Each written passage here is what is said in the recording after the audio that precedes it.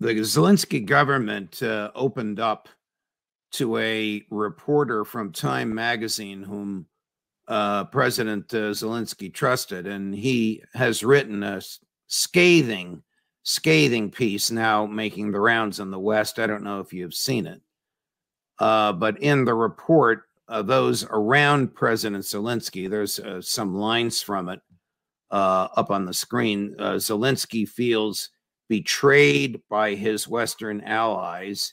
We are out of options. We are not winning. Try telling him that. He deludes himself. He's delusional. I'm fairly quoting and fairly paraphrasing, I think, from the article. I can't imagine that this is making the rounds in the Ukrainian military. But if it is true, if it is accurate, what does the future hold for President Zelensky, for the Ukrainian military? I haven't seen the article, but, you know, a sense of betrayal. Like, I mean, the West could have provided weapon systems that they're only starting to provide now. They could have provided them early on.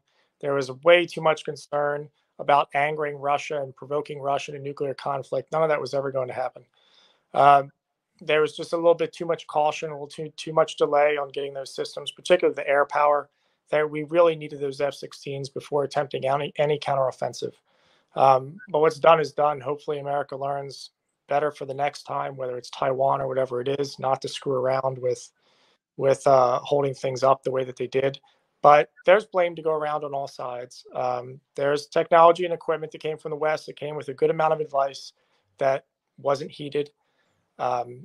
There's also the delays of equipment. There's a lot of blame to go around. Post-mortem in this conflict, which I hope is one that is largely successful, and lessons learned to apply to the future rather than lessons learned to avoid in the future. But there'll be a lot written about what went right and what went wrong in this conflict. But we're a long way from this ending, and I'm still confident it's going to end well for us.